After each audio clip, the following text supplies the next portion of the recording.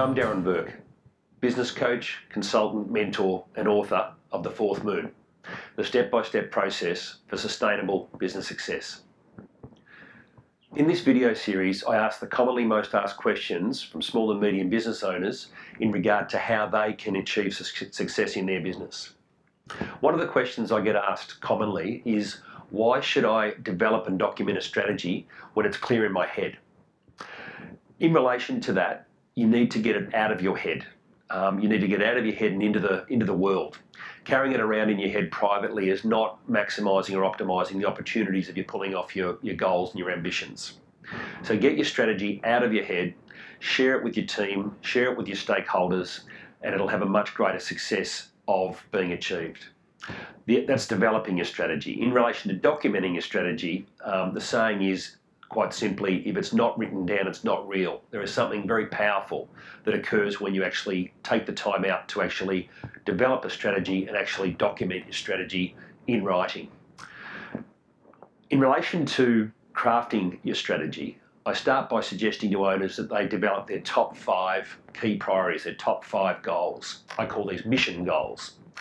In relation to creation of those top 5 mission goals, you need to then document those and share them with your team members and share them with your stakeholders so that most people that are key to your business are aware of the top 5 things that you're trying to achieve. This is very, very important. This also creates an accountability around the mission goals. By extension, I'd encourage you to allocate a team member, I call team members crew members, who's accountable for the delivery of that mission goal. That may be yourself in an absolute micro business, or it could be a couple of your key trusted crew members around you. Ideally, allocate the mission goal to the particular individual that is most suited or most skilled or trained in leveraging the achievement of that mission goal to actually give that a greater chance of being achieved. So, in short, develop your strategy, document your strategy, share your strategy with your team and your stakeholders around you. And the final comment is, try and allocate at least 80% of your available time and resources on working on those top 5 mission goals, your big 5 for the year ahead. If you'd like to receive all of these videos, I'd like to send you the other videos for free. There's 20 in total.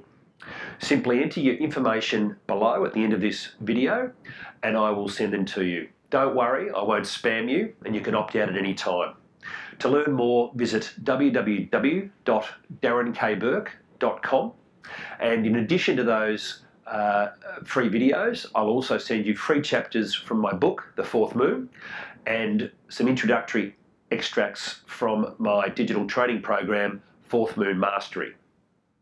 Thanks for watching.